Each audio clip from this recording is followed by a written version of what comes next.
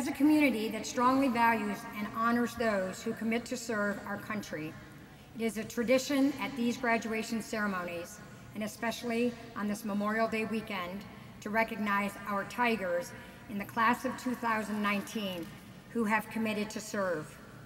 Graduates, when your names are called, please stand and remain standing. A.J. Bailey, Jack Hampton, Kean Palmer, Alexander Smith, Ohio National Guard. Aaron Borchers, Mason Funk, Army. Xavier Thomas, Marine Corps. Drew Vanderhorst, Air Force ROTC. Members of the audience who are veterans and enlisted as well, please stand and join these Tigers in the class of 2019.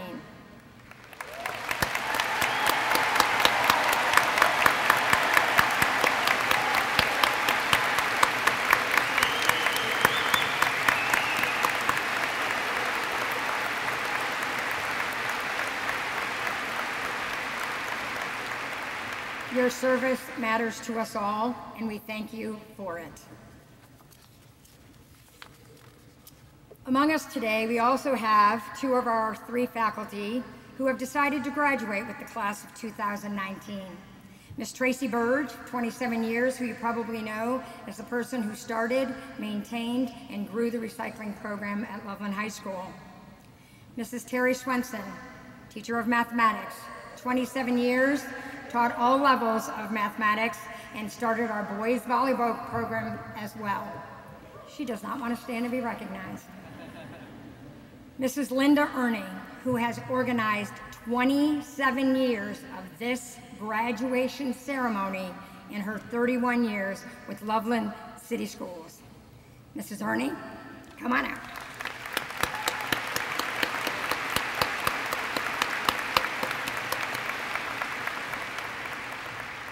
Now comes the time when I have the great honor to speak to the class of 2019.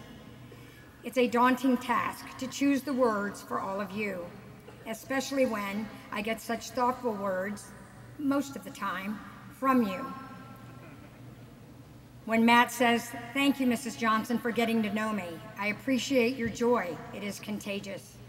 When Casey says, "It's been a year. Thanks for supporting me." When Emma says, "Remember, I was one of your first tweets 4 years ago," and we both remember exactly where it happened.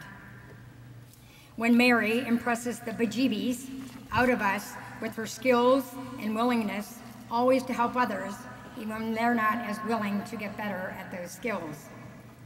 When we realize Cameron showed up every single day of his high school career. So yes, today we need the Tigers in the class of 2019 to know that we love who you are and appreciate your passions and pursuits of excellence, even when it's been difficult to do so. Even when you were afraid that all of your hard work would not pay off.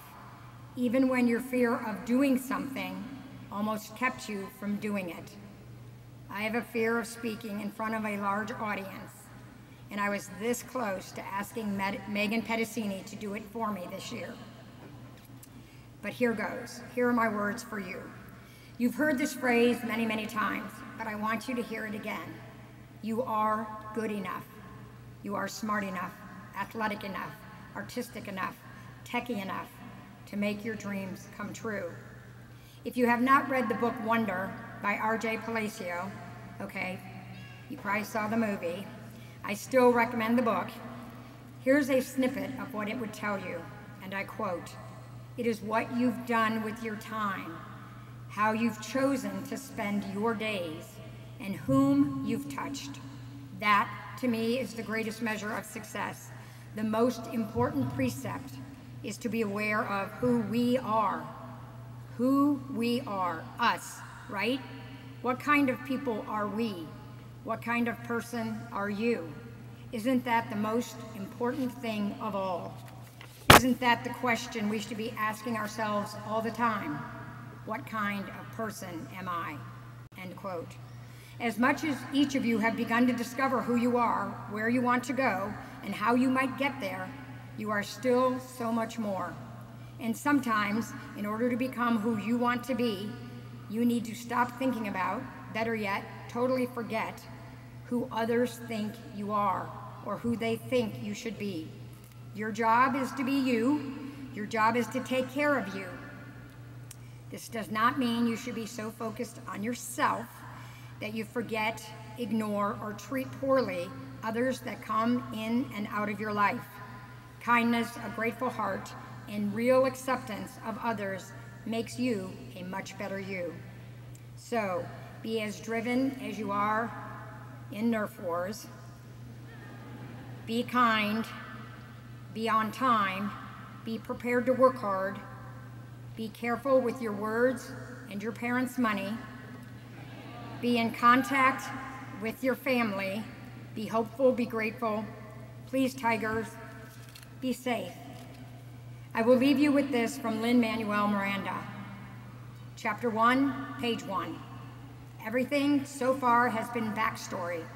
Chapter 1, page 1. Your story begins today. Congratulations, Tigers. You have left your mark, your impressions on Loveland High School.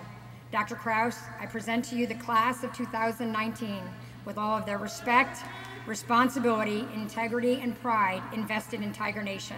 Oh, and yes, some good, clean fun thrown in along the way.